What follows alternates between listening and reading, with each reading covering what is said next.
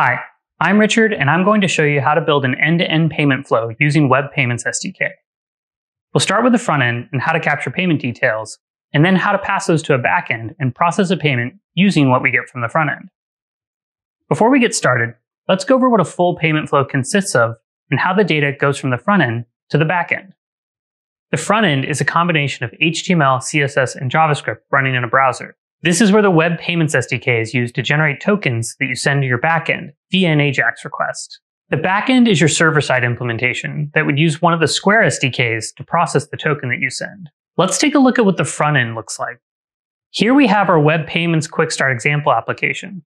I've already set up my app with my Sandbox access token, but if you want instructions on how to do that, make sure to follow the README found in the repo.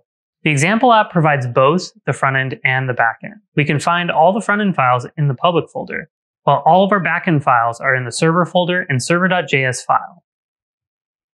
Let's start our app by running npm run dev in the console. Now we can navigate to our browser at localhost with port 3000 to take a look. We can see examples for each payment type for Web Payments SDK, how to handle styling, and strong customer authentication. Let's take a look at the card example. We can see that it says our application and/or location ID are incorrect. Let's go set those in our application. We'll go into the public folder, open the examples folder, then we can see a card.html file. Right at the top here, we see there are placeholder strings for the app ID and location ID variables. Let's replace those with my own application ID and location ID. We can save and head back over to the example. Let's refresh the page. Hey, we can see the payment form rendering.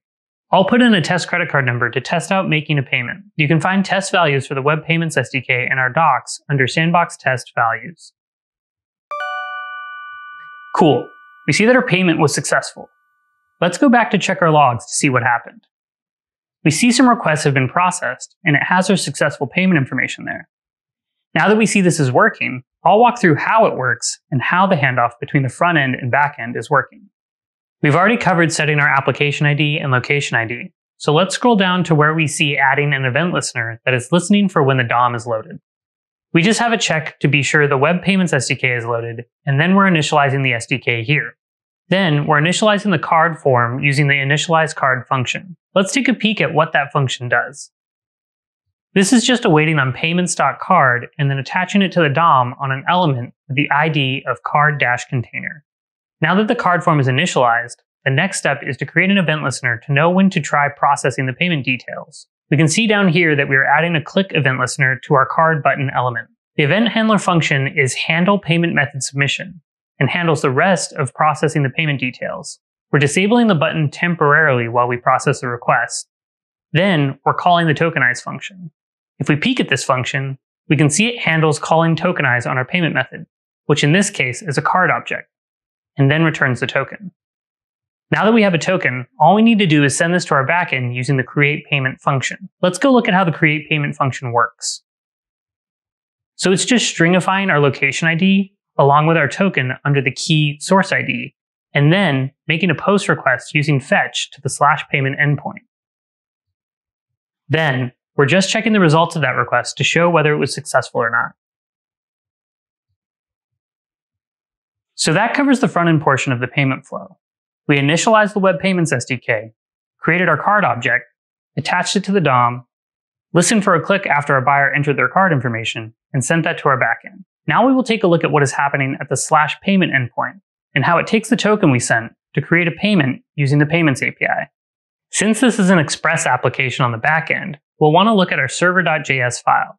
First, we can take a look at the router, which is at the bottom of our file. We can see our /payment endpoint, which is a post request, and our route handler is the create payment function. Let's follow that to find out how the route handler is working. We're first parsing the JSON from the request.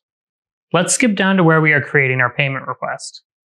We're generating an item potency key, then adding in our location ID and source ID from the payload that we received from the front end. Now just set the amount money to have an amount of 100 cents and our currency is USD. Then, if we were handling a secure card authentication request, we check the verification token. Now we call the create payment method on the Payments API and log the results of our request. Since our request is done processing, we can send the results to our front end so it can display whether or not the payment was successful. That covers how the backend works. So we've now seen how an end-to-end payment flow works. We start with our front end using Web Payments SDK to securely capture the buyer's payment information. Then just send that to our backend for processing. Now, you might be wondering what other payment methods you can accept. Web Payments SDK allows you to take gift cards, digital wallets, and ACH bank transfers in addition to credit and debit cards.